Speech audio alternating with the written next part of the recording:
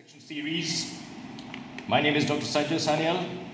I'm the professor and department chair of anatomical sciences, and the camera person is Ms. Selvie Krishna. So what I'm holding in front of you is a dissected specimen of the anterior chest wall from a cadaver. So let's quickly identify the parts, and then I shall mention a few salient points about each of them. What we see here is the sternum or the breastbone. So henceforth we shall use the word sternum. The best way to see the sternum is from the inner surface. We see that it's got three parts. This upper part, this is the manubrium sterni. This is the manubrium. We are seeing it from the inner surface now. The larger portion is the sternum proper, the body of the sternum. And this has got four components which have fused together. Each individual component is known as a sternibra. So therefore the body of the sternum is composed of four sternibrae. And the last part here that you see here is the xiphisternum or the xiphoid process, which you can feel at in your epigastrium. So therefore, this junction between the manubrium and the body of the sternum is called the manubriosternal angle of Louis, and that you can see on the anterior surface here. I shall tell a few more points a little later.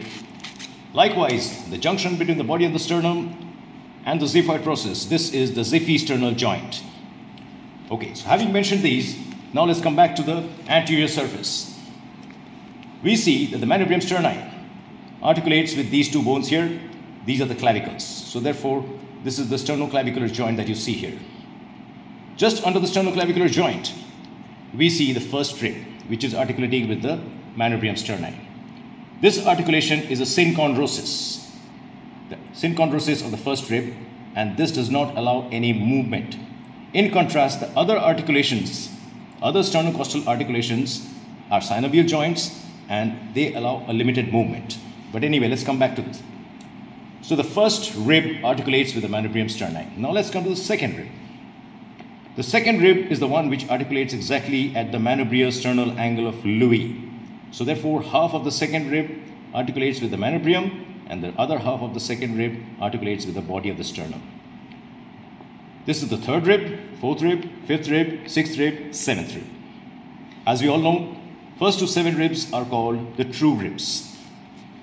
At this juncture, I need to tell you something more. If you look carefully, you find that the ribs which are attached to the sternum have got two parts: an outer, the lateral portion, and the medial portion. The lateral portion, the medial portion. So what's the difference? The lateral portion of the ribs are bony, and the medial portion are cartilaginous. So it's actually the cartilaginous portion of the ribs which articulate with the sternum. So this is the cartilage of the second rib, the cartilage of the third rib, fourth rib, and so on and so forth. So from the second, third, fourth, fifth, sixth, seventh, up to the seventh rib articulates with the sternum. And the xiphisternal joint, the seventh rib articulates at the xiphisternal joint, just like the second rib articulated at the manubriosternal joint. So this is the cartilage and these are referred to as the costal cartilages. At this juncture, I would like you to notice something.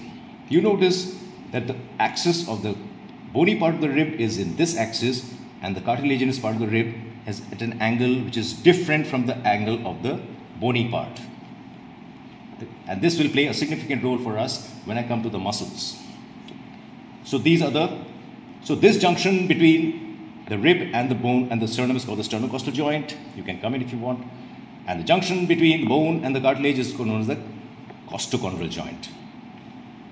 Seventh rib, as I told you, articulates directly with the xiphisternal joint, and the eighth, ninth, and tenth ribs, their costal cartilages articulate directly with the costal cartilage of the seventh rib, and therefore they are referred to as the false ribs. And the junction, the articulation is referred to as the interchondral articulation. This is the costochondral articulation.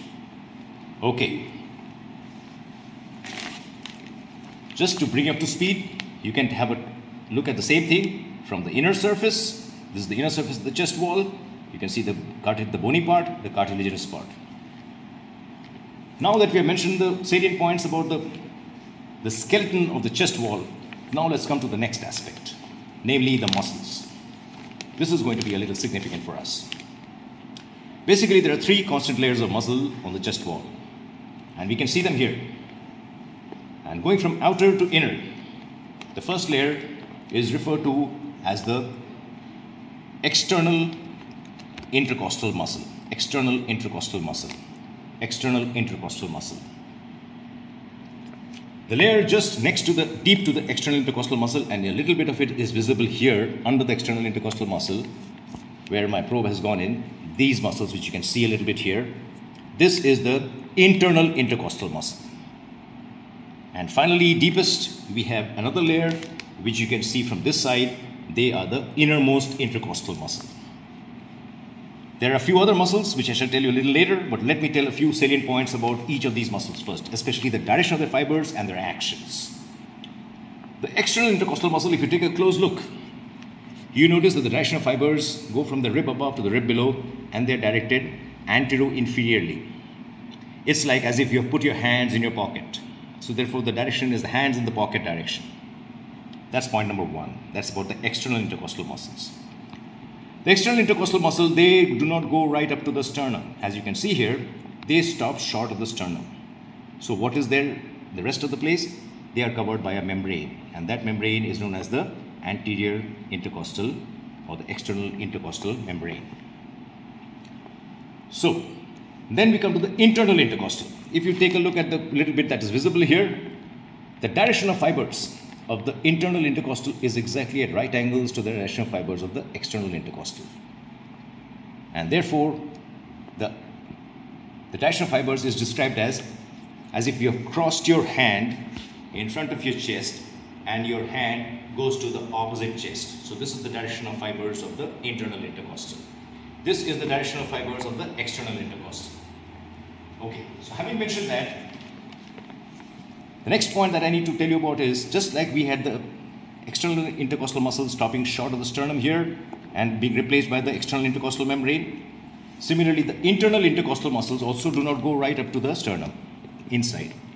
They stop short before the sternum on the inside, and here they are replaced by a membrane which is known as the internal intercostal membrane or the posterior intercostal membrane.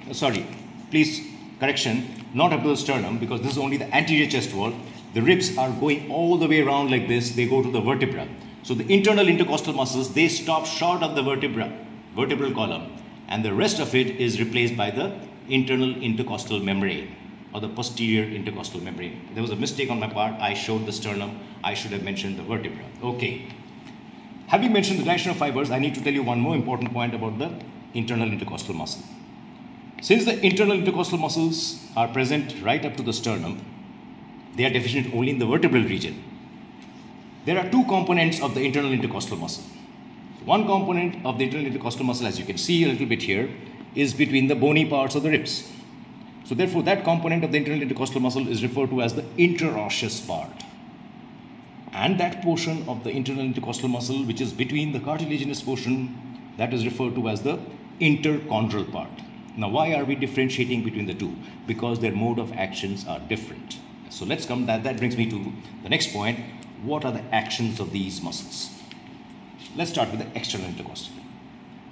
The direction of fibers, as I said earlier, are from above going obliquely downwards, like hands in the pocket. The direction of fibers of the external intercostal are roughly corresponding parallel to the direction of axis curvature of the rib. Now, this is a fundamental law of mechanics. When the direction of the fibers are roughly parallel to the direction of the curvature of the ribs, the action of the external intercostal is to elevate the ribs. Contrariwise, the direction of fibers of the internal intercostal, the interosseous part, is at right angles to the direction of the curvature of the ribs. Therefore, the action of the interosseous part of the internal intercostal muscle is to depress the ribs. But wait, the story is not over yet. We mentioned that the internal intercostal has also got an interchondral part. The interchondral part, the direction of fibers, are almost at right angles to the direction of the interosseous part, and they roughly correspond to the axis of the cartilage. So therefore, the interchondral part of the internal intercostal muscle also help to elevate the ribs. And what about the innermost intercostal? Their actions are similar to the internal intercostal. At this juncture, before I proceed to the next topic, External intercostal being the layer number 1, internal intercostal being the layer number 2, and innermost intercostal being the layer number 3. Layer number 2 and 3, between the layers 2 and 3 is the neurovascular plane, where all the nerves, vessels, and the arteries and the veins, they run. The intercostal nerves, arteries, and veins. Okay. What are the other muscles? For the other muscles, we should come back to the internal surface again of the anterior chest wall. If you look closely, you'll see a few slips of muscle fibers going from the sternum obliquely up like this. These are the transversus thoracis muscles. They are present on the anterior chest wall on the inner surface, close to the sternum. What is not shown in this, what is not visible in this specimen, because this is only the anterior chest wall, but as I told you, the ribs curve like this and they go to the vertebral column. Near the angles of the ribs, again on the inner surface, we have got another group of muscles, a few slips of muscle fibers, which are referred to as the subcostal muscle. And finally, we have some other muscles, which are also not visible in this specimen, namely the serratus posterior superior, serratus posterior inferior, and levator costorum. So what are the functions of these? The subcostal muscle, the transversus thoracis muscle, they help to depress the rib. Serratus posterior superior elevates the rib. Serratus posterior inferior depresses the rib. Levator costorum elevates the ribs. One more point, but I'll tell you that later. Okay. Since we are on the inner surface of the chest wall, at this juncture, I can show you, look at the direction of the fibers of the innermost intercostal. They are roughly parallel to the internal intercostal, and if you look on the external surface, you will find that they are at right angles to the direction of fibers of the external intercostal. Their direction of fibers are at right angles to the external intercostal. What we are seeing here is another layer of membrane which I have not mentioned earlier, and that is the endothoracic fascia, which is going to be our subsequent topic of discussion, but not in this specimen. So the inner surface of the chest wall is lined by a layer of deep fascia, which is referred to as the endothoracic fascia. And after that will come the parietal pleura and all the rest of it covering the lungs. Okay, now let's come to another important point here. Now that we have mentioned the muscles and their actions, I will draw your attention to these vessels here, which are seen on the inner surface just next to the sternum. So can you see this vessel here? And just next to that, another vessel. Similarly on this side also, we can see a vessel here and a vessel here. These are the internal thoracic or the internal mammary vessels. So the medial one is the internal thoracic vein, the lateral one is the internal thoracic artery. The internal thoracic vein is the medial one, the darker one, the lateral one is the internal thoracic artery. The internal thoracic artery is a branch of the first part of the subclavian artery which arises from here. And where does the internal thoracic vein drain? It drains into the brachiocephalic vein, the respective brachiocephalic veins. So therefore, the left side will drain into the left brachiocephalic, the right side will drain into the right brachiocephalic. In which plane do these vessels run? The internal thoracic or the internal mammary vessels, they run between the innermost intercostal and the transversus thoracis muscle. They run in this plane. At this point, one point of clinical significance. All of you would have heard about coronary artery bypass grafting. One of the vessels which is used for coronary artery bypass grafting is the internal thoracic artery, internal mammary artery. The surgeons call it internal mammary artery. Okay. This I did not mention to you in the class. I'm mentioning it to you right now. Okay. So, before I conclude, one final point remains. This curvature that you see on the upper surface of the manubrium, this is known as the jugular notch, because there's a space here called the suprasternal space of Burns, and there is a vessel, a vein here, which is known as the anterior jugular arch, and therefore, jugular venous arch, sorry, and therefore this is known as the jugular notch, but that comes under the topic in the neck. So this, in a nutshell, tells us a few salient points about the anterior chest wall. What we cannot see here are the intercostal vessels, because as I told you, the intercostal vessels, they run between layers 2 and 3.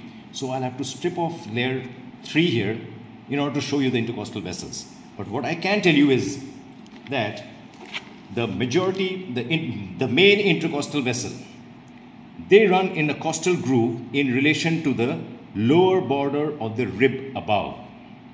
So therefore, if this is the first rib, this is the second rib, this is the first intercostal space, if this is the second rib, this is the third rib, this is the second intercostal space, So the second intercostal vessels, they will run in relation to the costal groove, that is the lower border of the rib above.